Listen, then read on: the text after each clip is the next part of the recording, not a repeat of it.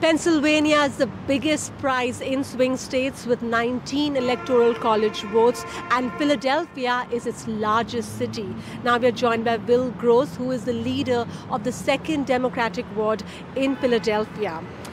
Your candidate, Kamala Harris, has spent the entire last day in Pennsylvania and will culminate it at the concert in Philadelphia. Why is Pennsylvania so important, and why is she here till the very last day? Pennsylvania incorporates two large urban centers, Philadelphia and Pittsburgh, but it also includes many rural areas in the middle of the state and other parts of the state. And I think in a lot of ways it represents the country in a lot of ways, demographics-wise.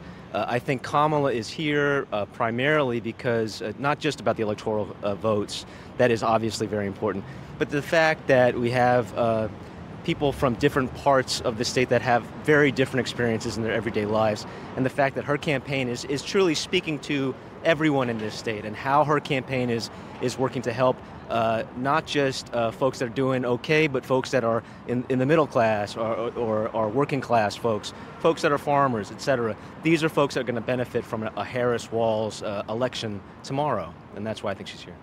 You know, Philadelphia has been traditionally blue. At the same time, they have lost registrations amidst Democrats, and we have seen a rise in Republican registration.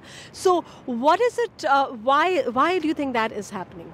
I think that a lot of this it comes down to messaging. I think it comes down to the reality of which party is fighting for which demographic, which group of people.